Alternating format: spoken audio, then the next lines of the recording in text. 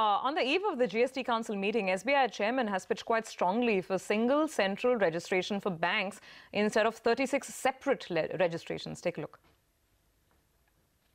It's been a very, very tough battle where GST is concerned. World over, we have looked at 5 jurisdictions. In every jurisdiction, banking has been allowed centralized registration. Here in India, we are expected to do local registration, which will mean that from a service tax registration, central registration, we will go to a 36 jurisdiction registration. So, things are going to be very difficult.